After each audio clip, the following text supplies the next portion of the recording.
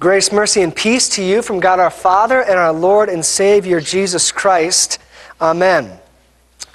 Maybe you've experienced it in your life. It's kind of a profound thing to see if you have seen it. It's the first time that a child opens their eyes.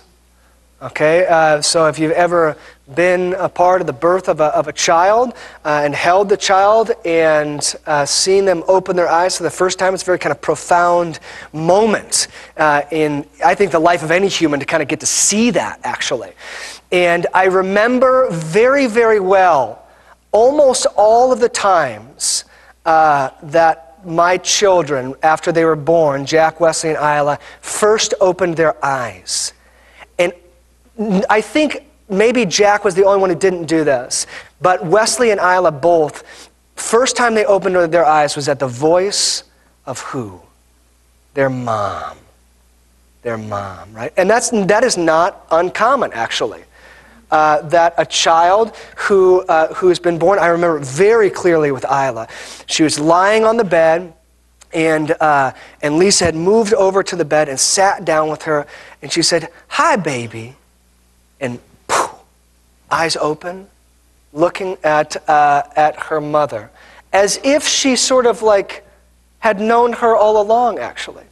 And in many ways, she had. There's a lot of good research that says that a mother's voice to a child, to an infant, right after they're born, is almost immediately recognizable, because for the last 9 months or so, that child has been listening to the kind of muffled echoes of her mother or his mother speaking inside of the womb, so that when that child comes out, the voice that they recognize more than any other voice is the voice of their mother.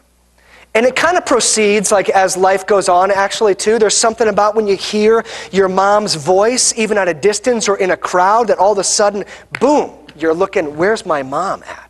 You know, I know my children that we can be doing the most entertaining thing in the world inside my house. I can have all three of them just enjoying something extremely, just totally engaged in something.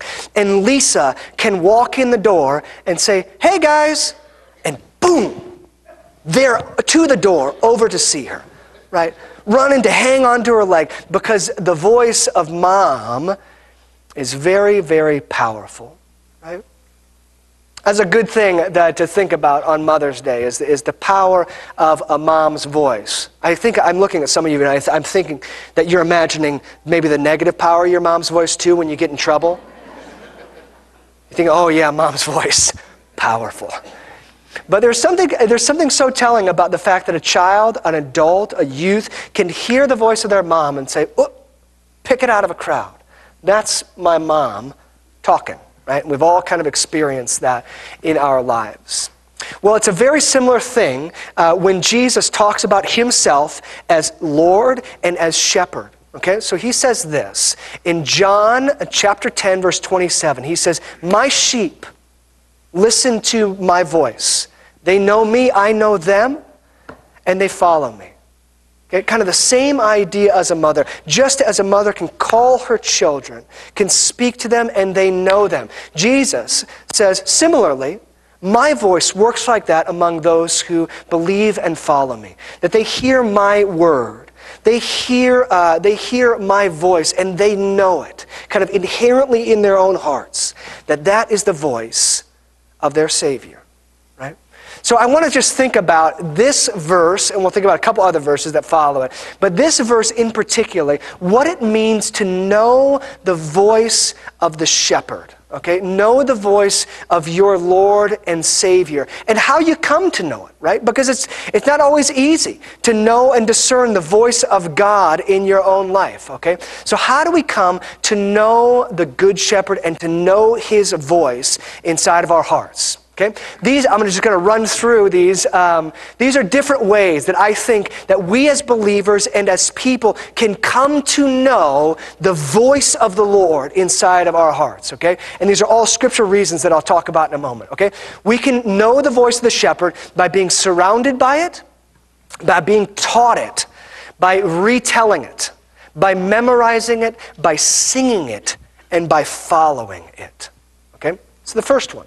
This is a very scriptural principle. When God first gives his people his word in the book of Deuteronomy, teaches them like his laws and his precepts, and he gives this instruction about it. He says, "These are my commandments that I give to you today, and they are to be on your hearts. Impress them on your children. Talk about them when you sit at home and when you walk along the roads, when you lie down and when you get up. Tie them as symbols on your hands and bind them on your foreheads. Write them on the door frames of your houses and on your gates." Right? Now you can take that very literally and walk around with a head strap across your head with the Word of God on it. But that's not the idea that God is getting at when he's talking to his people. He's saying, surround yourself with the Word of God. Right? Write it on the mirrors of your bathroom. Right? Write it on cards that you keep in your car. Right? Talk about it when you wake up in the morning, when you go to bed at evening. You want to know the voice of the shepherd? Surround yourself with the Word of God. Right? I remember once I stayed at this monastery for a couple of days in Washington. It was an Orthodox monastery, and when you go to a monastery, you kind of get thrown into the mix there of everyday life. And I remember being so struck by how much the Word of God just sort of saturated everything they did. Like every couple hours they were gathering to pray and to sing and to read the Word of God. And if you stayed there for a whole week, you would read through the entire book of Psalms, right? Just in kind of everyday patterns talking about it. It completely surrounded you with the Word of God. Right? And it becomes kind of a beautiful thing. At first it's strange. But after a day or so, you start to think, wow, it's just kind of echoing all around me. The beauty of the Word of God. If we want to know the voice of the shepherd, I would implore you to do this, to find ways to just fit in the Word of God to your life, whether it's written, whether it's read, whether it's sung, whether it's proclaimed in your families, whatever. You're listening to sermons, all of these things, right, are ways that we can surround ourselves with the Word of God, and we learn just kind of implicitly, the same way a child does in their mother's womb, learn the voice of the shepherd, right, just because you're surrounded by it. So that when God's voice comes, or when the opposite of God's voice comes, a lie from Satan comes, you can say, that is not something that Jesus would say, or that is something that Jesus would say to me. Okay? So we surround ourselves with it. Another thing, teach it. 1 Timothy 3:16 says this, "All Scripture is God-breathed and is useful for teaching, rebuking, correcting, and training in righteousness, so that the servant of God may be thoroughly equipped for every good work, knowing the voice of their shepherd." Right? If we don't use the Word of God to teach, right? If we don't ask the question, what does the Word of God instruct me? How does it teach me to live my life? Right? And when I'm not in concert with that, how can I learn to do it better? How can I learn to change and grow in my knowledge and understanding of Scripture? Right? We have to use the Scriptures to teach one another. Right? And that's why you're here today. That's why you come to Bible class. That's why you listen to sermons online. That's why you read your Scriptures in the mornings. Because you're teaching yourself. What is the Word of God? How can I walk in it? How can I believe in it? How can I follow it? And that's how we learn the voice of the shepherd in our lives, is through teaching. Okay? Another thing is retelling it. This is kind of a beautiful one. If you read through the Scriptures, there's a whole lot of different ceremonies in the Scriptures. And oftentimes this line will come up. God will know, they'll be celebrating some festival feast or something. And God will say this. He'll say, "When your children ask you, what does this service mean? You are to reply," in this case, it's the Passover sacrifice to the Lord, who passed over our the houses of the Israelites in Egypt, right? It's telling and retelling the story of God to your children, right? How do we know the voice of our shepherd? By retelling the story. Oftentimes in church, I don't get to go to church with my family. I don't get to sit with them very often. As you guys know, I sit here and my kids kind of sit all over the place. But when I do sit with them, I got to be in church with them this last Sunday, and whenever they start to get distracted, we play like a little game of I Spy. I used to do this to them when they were all little. We play a little game of I Spy. And we'll sit together, they'll sit on my lap, and when they start to get fidgety, I'll say, hey, Wesley, can you find me a cross? Okay? And then I'll ask him, hey, what happened on that cross? Can you tell me about that, Wesley? Or I'll say, Jack, can you find me the place where God feeds us? Right? And he'll point up to the altar and say, oh yeah, communion. Or I'll ask him, can you find a lamb? What does that lamb mean? Right? And it's just all it's doing is asking them to retell the story in their mind. It's just a little game that we play whenever they start to get distracted. And it kind of recalls and retells the story to them. And you should think about this seriously as you kind of go through the church year, because there's all sorts of stories that we gather for, and you can miss them if you don't take it seriously. When you come by Christmas, it can just be all about the presents and the gifts. But you should ask this question: what does this service mean to us? Why do we do this? When Easter comes, why do we do that? When Lent comes, why do we do that? And it's all the reason, the answer to all of that is so that we can retell the story of God over and over and over again. For what purpose? That we may know the voice of our shepherd, right? Simple as that. You should memorize it. This is another way to know the voice of your shepherd. David says this in Psalm 119. He says, your word I have treasured in my heart, that I may not sin against you. I think it's an interesting thing that he doesn't say, your word I have in my mind. But he says, your word I have in my heart. Or he doesn't say, your word is written on paper. Or your word is carved into stone. But he says, no. Your word I have treasured and placed in my heart. You want to know the voice of your shepherd? Memorize, inhabit, take that word from the page into your mind and into your heart. I heard somebody say once,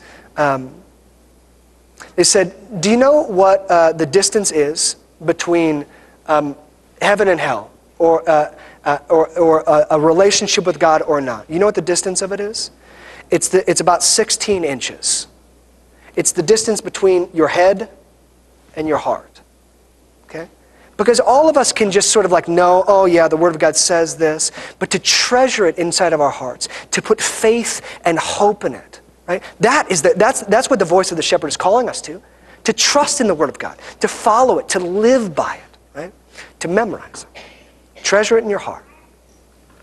This is a good one too. How do we know the voice of our shepherd? By singing about it. So the Apostle Paul in Colossians 3:16 says, let the word of Christ dwell in you richly, with all wisdom, teaching and admonishing one another with psalms and hymns and spiritual songs, singing with thankfulness in your hearts to God. I got to tell you that I probably, just as a person, have about as much hymnody memorized as I do Scripture. And the kind of beautiful thing as you sing and learn the songs of the church is that you're shaped in the story of God and in the Scriptures, right? If you were to just open up your hymnals, and you can do this after service if you wish, and go to any one of the hymns in there, you'll see at the bottom they have all of these Scripture references that are the Scripture references that make the song, right? That all we're doing when we sing the truths of God, that we gather and sing together, all we're doing is shaping ourselves in the story of Scripture and in the Word of God. Maybe you don't think about that, maybe you haven't considered it, but that's what we're doing. We're proclaiming and being shaped in song by the Scriptures so that we might know the voice of the shepherd. That's the whole point, okay? And then this is the last one, to follow it. James tells us, be doers of the word and not just hearers only, deceiving yourself. For if anyone is a hearer of the word of God and not a doer, he is like a man observing his natural face in the mirror, for he observes himself and goes away and immediately forgets what kind of man he was. But he who looks in the perfect law of liberty and continues in it and is not forgetful here, but a doer of the work, This one will be blessed in what he does. The whole point of what James is saying is to know the Word of God and not to do it is to deceive yourself about it. So the best way that you can know the voice of the shepherd is by hearing and doing it, right? And he calls us to that. So when Jesus says, my sheep know my voice, and we know that because he's placed his Spirit inside of us, but we also know it because we follow and teach it and sing it and meditate on it and memorize it and proclaim it to one another. And that is how throughout your whole life you begin to know in a greater and greater way the voice of the shepherd in your life. And Jesus says these two kind of closing words. He says, I know them and they follow me. And I always think that that's kind of a beautiful and yet unsettling truth, right? That God knows us, right? I like the idea that God knows the good things about me, right? The things that are kind of redeemable, the things that are nice and shiny, the great things that I do that I want people to know. But that's not what he's saying. He's saying, I know everything that they do. I know how they run off. I know the things that catch them off guard. I know the things that scare them. I know the things that worry them. I know the things that they're concerned about. I know their failings. I know their history. I know everything about them. And yet I love them and called them my own, and I am their shepherd and laid down my life for them. It also kind of reminds me, if I'm honest, of my mother, right? And probably of your mothers too, who know everything about you, right? Know everything from your dirty diapers to your failings, to the things you got grounded for, to the things that are beautiful about you, to the things that are less than savory about you. And they say, I love you, I care for you, I'm here for you every moment of the way. That's what God says to us too. Right? I know them, and I lay down my life for them. And then he gives us this great promise. I give them eternal life, and they shall never perish. No one will snatch them out of my hand. Which again reminds me of a good parent who just doesn't let his child, his sheep, out of his sight. Or her sight, says, I love them, I care for them, I watch over them. Right? That's what it means for us to have a good shepherd, to know his word, and to live by it. And I pray that as you kind of continue to grow in your faith, whether you're young or old, that your pursuit would be to know the voice of the Lord. That just like your mother or your father, you can recognize it in a moment. That when the word of God speaks, you say, I know that voice. That's the voice of my good shepherd who has loved me with his life. Would you join with me together in prayer? Gracious Father, we thank you for sending your Son Jesus to be our good shepherd. We pray that we would find full satisfaction in him. And God, we pray that by your Spirit, we would grow to know and live in the truth of his word. In your name we pray, amen.